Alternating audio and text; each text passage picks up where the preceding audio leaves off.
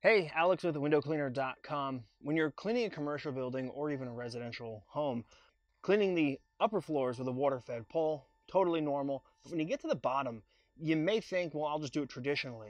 You may think I'll do it with my water-fed pole. This is a Pro Basic 30.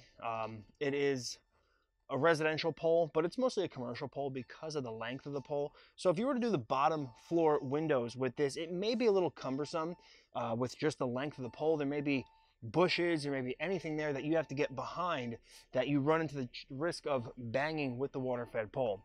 So for residential, we have the micro. Plus about the micro is it can come apart. You have end protection on not just this bottom section, but every other section internally. You can even use just the smallest 4-foot section as a standalone pole.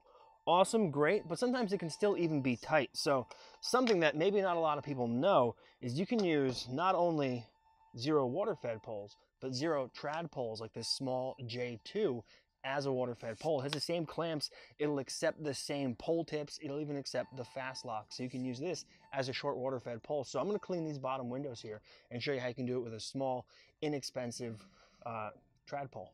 All right, now I've got my J2 set up with my water-fed line in here. I am using a univalve inside, got my swivel on here, and I'm using a contact scrubber because these windows are filthy. We are in a black dirt region and we get a lot of buildup on this glass. So with this nice short pole, show you how easy it is to clean water-fed on the ground floor. Stuff that's just out of reach by hand, it does make good sense to use a water-fed pole.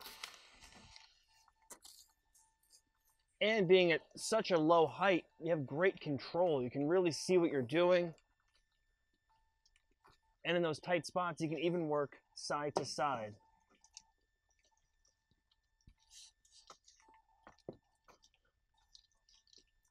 All right, this is where the univalve comes in real handy. I want to flip this over and use that contact scrubber. And I don't want all this water getting all over me.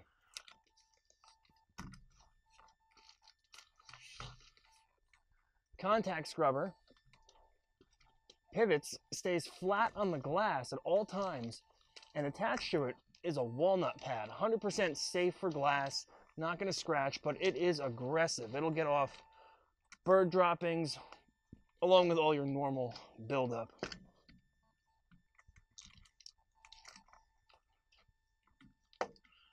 The contact scrubber just stays flat on the glass the entire time.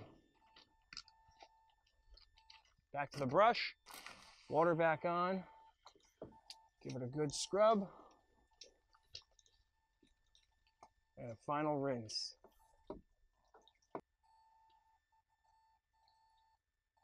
Get much better sheeting action on these windows down below. Boom. All right, so we've done the top floor and we've done the bottom floor with water-fed. This we just happen to use one of our trad poles because it's lighter, it's shorter, and easier to maneuver in a tight space. So check out the contact scrubber, check out the univalve, and always be sure to check out the J2 for traditional work or light water-fed work. You can find them all at windowcleaner.com.